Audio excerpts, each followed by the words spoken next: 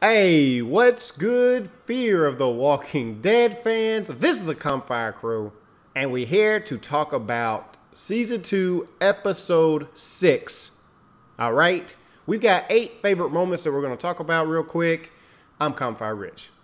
I'm CalmFire Nate, and the first moment is the way it opens. It's this kind of, you're not sure what's going on. You have this priest, he's talking to his people in his church, and I love the whole like religious and apocalypse kind of, parallels there. I love that because it always kind of makes you remember just exactly how most people will react during an actual apocalypse. They're going to pray, they're worried, they're scared. And he's kind of giving them this speech, trying to get them built up for it seems like a fight. And I'm not entirely sure what's going on. They come out to the courtyard and a truck pulls up and it's Thomas Abigail. Okay, we know him from flashbacks with Strand. He comes up, he tries to talk to him. And all of a sudden, dude, they all just start bleeding out of their eyes and falling over dead. Immediately, I get really excited because I'm thinking, holy crap, are we going to find out some type of how this whole outbreak started? Like that, for whatever reason, my mind went there. I was like, oh, wow, we're going to see the beginnings. But unfortunately, that's not the case. I didn't know what was going on. When they started bleeding from my eyes, I was like, is this the, I was just lost. And, of course, when the guy was just like, Celia, and I was like, all right, who's Celia? Who's this crazy lady? Turns out she ends up poisoning all of them. I was like, that's cold, bro. You poisoned a church. You going Yeah, and a bunch of kids, too. That was pretty messed up. So, yeah, that's how it opened up. Hey, I guess it gets you kind of hooked because you're curious what's going on. Who's this crazy lady poisoning all these people at a church? But anyway, let's move on to favorite moment number 2.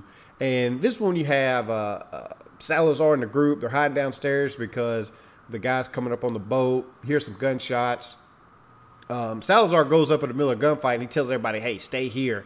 And he just picks up this knife. I wanted that knife, by the way. That knife looked kind of cool. I felt like I needed to buy a combat knife like that. But he just goes around. He's stabbing all dudes in the head. And I like it because they're caught up. They know what's going on.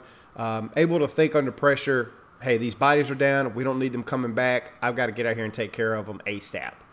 And he does that. In the process, he finds this strange coin. And he knows what this coin means or represents. He has to because of the way he looked at it. It wasn't like, what is this strange coin? He threw it overboard. He didn't have anything to do with it. I don't know if it ties to his past or what is up with this coin, but I feel like it's going to be significant later on. Yeah, it was, you had Luis, the guy who had helped him to get across, sort of, he's laying there dying. He pulls out the coin and he wants them to give it to his mom. Daniel's like, I don't think so, flips it over. So it's a very weird looking coin. It's got an owl on it. It's kind of really, it's creepy. I mean, it looks really creepy, the coin does. So it's interesting. It definitely looks like there's something to do with that. But moving on to favorite moment number 3. And that's when the group actually gets on land and makes it to the church that we saw in the first scene. So now things are starting to make sense. They get to the church. Strand's looking everywhere trying to find Thomas because he sees a truck. He recognizes a truck. He's looking for Thomas. He can't find him. All of a sudden, all those poor parishioners that had died are coming back and they're coming for him. Okay, now this scene's pretty cool. And the reason why I know it's kind of silly that all these weapons are just laying there, but you got to remember, these people had those weapons before they died. So walkers aren't walking around with bats. So they drop all these weapons. They're there. Everyone picks them up. What I like about this scene is that everyone's evolved. Okay, everyone has now reached that moment where it's no more of, oh crap, what do I do? It's time to fight. Yeah. Okay, so I get really excited about this. This whole scene is great. They're fighting. They're taking people out. 3 things that happen in this scene that I think are really important. One, Nick has a moment where he has to kill a little girl. And he actually is having a hard time with it. Which, I mean, if you saw a little girl zombie, you probably would have a hard time too. Right. Kind of like Rick did in the very first episode of season 1 with the little girl. It took a minute before he finally killed her. But it's kind of an intense moment there. And then Salazar Daniel, he grabs this one kid who's trying to come at him, and he has a flashback. And in this flashback, it's of someone holding a kid. Now, could he be the one holding the kid, or could he be the kid? I don't know. But I feel like we're going to find out a little bit more about that, hopefully in next episode. And then Madison gets attacked. She's kind of in a pinch. And Chris, being the little you-know-what that he is. Kind of in a pinch, he means on her back with a zombie mounting her. And No, she's actually. I think she's looking straight up. Like she's in a tough spot. Okay, she's on her back, bro. She's in the zombie just put her in a UFC full guard, and he's on top trying to get some of that. Yeah, I mean the zombie's definitely trying to get Madison, and Chris just freezes. But you kind of wonder if maybe he is actually letting her get killed, because something that we didn't mention was way back at the very first part of the scene when they're actually on the boat, is that he finds out that Madison has told his dad that he killed that guy and he didn't have to. So now he kind of comes across that maybe he's looking at Madison as a threat, and in that moment he decides, you know what? This would be an easy fix to my problem. Well, Alicia sees it, flips out on him, goes over and helps her mom, and he's just standing there looking like a crazy person, and it was weird. I don't know what's up with this kid, man.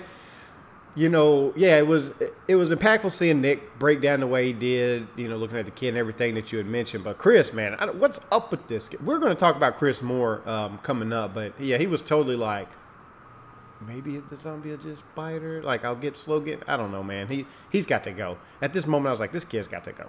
Let's move on to favorite moment number 4, and we finally get to Hershel's Mexican farm.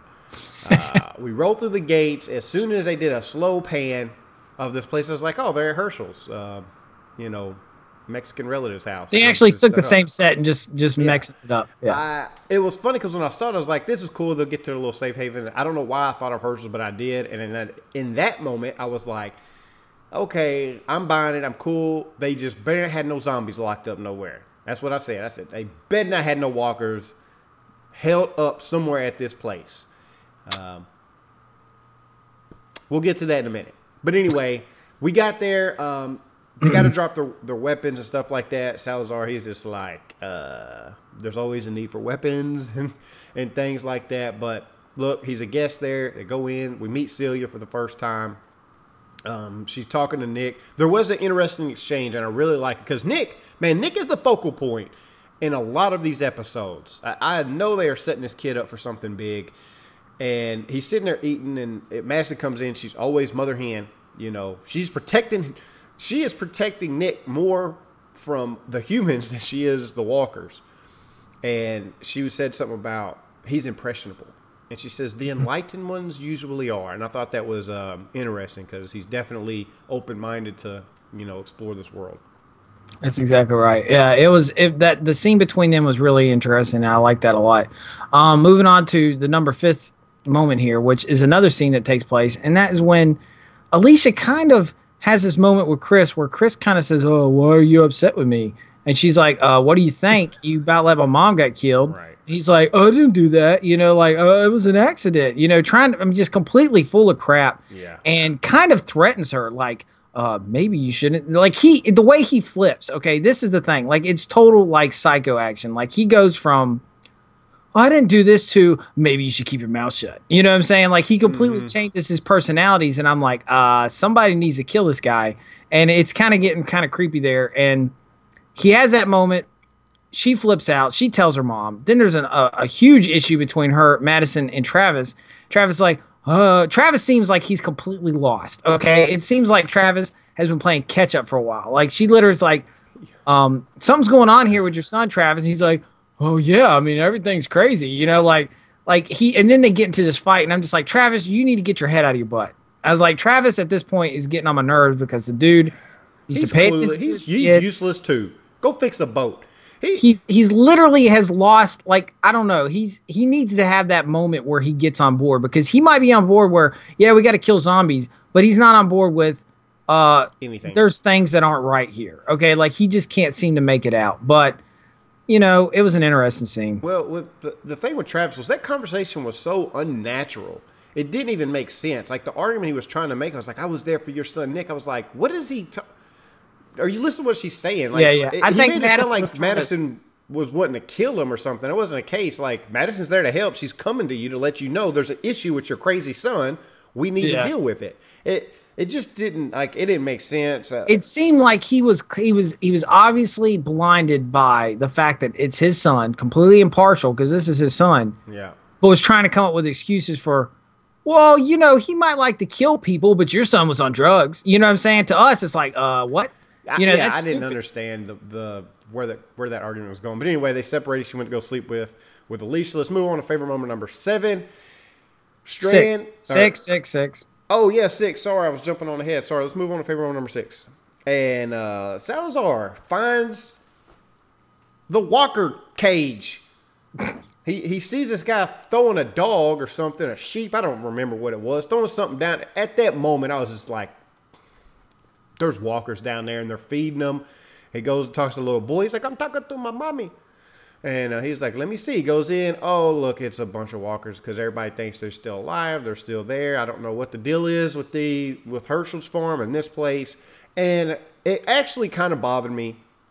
I mean, you try so hard to separate this show from The Walking Dead and make it its own, and then you go and get a cookie cutter scene the same as from The Walking Dead. And I was just like, what? Like, do we need this? Like, is there not another way they could get this happening? But anyway, yeah, it happened. There's a bunch of walkers.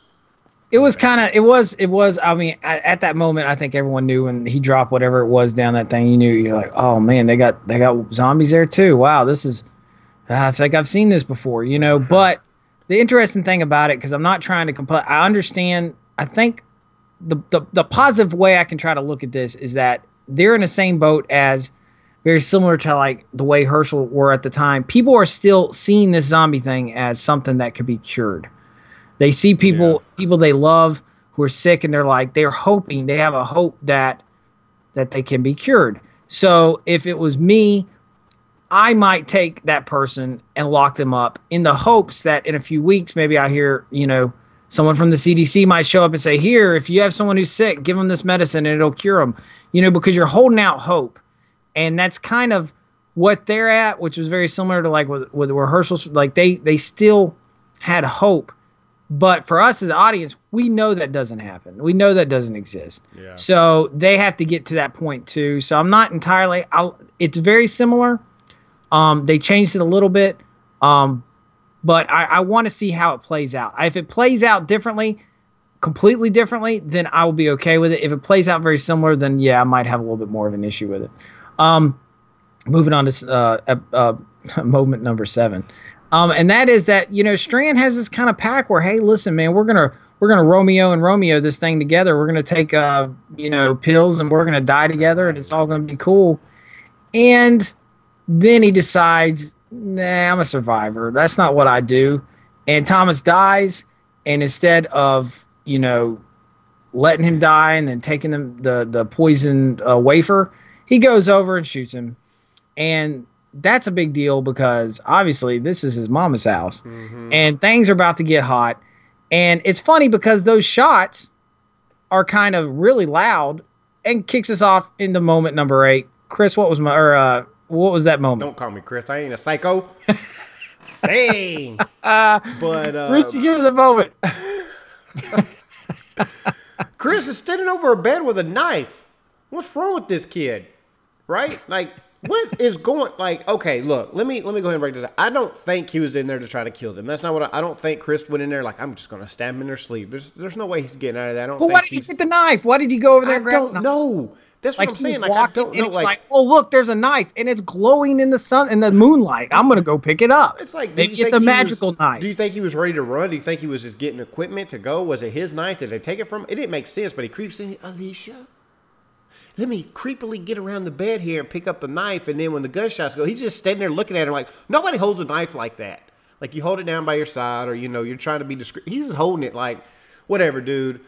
If he was holding the knife like this, and then it's like, oh no, I was just picking up this knife. That's how I pick up knives. I mean, listen, there's obviously Bates Motel going on over here. I think there's some deals here. Okay, I think that this moment is supposed to make you think that maybe he wasn't.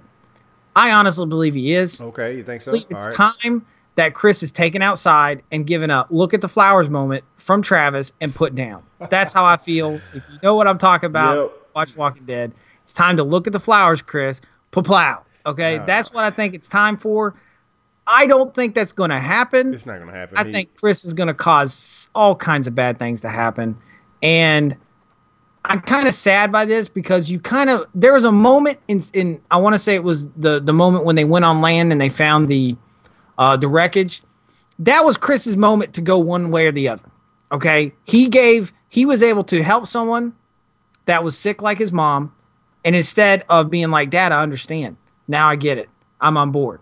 He went, I need to kill everybody. You know what I'm saying? Like, he completely went the opposite direction. And it's disappointing because, you know, but at the same time, you kind of understand it because this is something that happens. We see it in Walking Dead where we meet characters down the road that have gone completely crazy. So we're just getting to see it from the beginning. Yeah. So I don't know what's going to happen with Chris, but I think it's get rid of him. He's too much of an unknown. If you think back to the episode, like he keeps things on edge as far as like from the audience. You don't know what you're going to get with this kid. You don't know what's going to happen. And because he's such of an unknown, you have to keep him in there, I feel like, at least for a little while. Because think about to the episode, like they were going to trade that dude straight up trade. Well, it got interesting because Chris was freaked out and shot him. And now it ended up making the episode better. And so I think they're going to keep him, but he's just not likable. Like you have Shane from, you know, who was nuts and crazy and went off his rocker a lot, but he was still a likable character and a bad. Like he could handle business. He was useful. Chris hasn't hit that. Like Chris isn't useful at that. Maybe that's the reason why we kind of feel like, okay, it's time for Chris to be done. What would be interesting is what if, you know, they completely kind of flip, you know, and they don't work with him. Let's say he runs away from this and he ends up turning into a bad guy. And maybe he even meets up with, Alice, was that her name? What's the chick's name? Alex. From the wreckage. Like maybe he meets up with her because I don't think she's out of it. She'll show up again. What if Chris gets away and meets up with her and then they kind of become like this evil duo? You know what I'm saying? And then we meet up with Chris later on and there's this epic. Now that would be cool. I would be okay with that. Crazy zombie Bonnie and Clyde running around killing people. I'd be okay with that to make it interesting. We get away from Chris for a while. We don't have to see him every episode, but in the meantime, he's developing into this evil guy. And then we have an ultimate, you know, confrontation later on. But anyway, that's our thoughts. Those are our favorite moments from this episode. Look, we like this show. It is picking up. It is getting better. It did bother me that they did so close to what we've seen from The Walking Dead. But we get the finale, I think, next week. I think that's what they were saying. But anyway, let us know in the comment section below. What was your favorite moment from this episode? Give this video a like. You know, subscribe to the channel. And until next time, guys, we're out. See ya.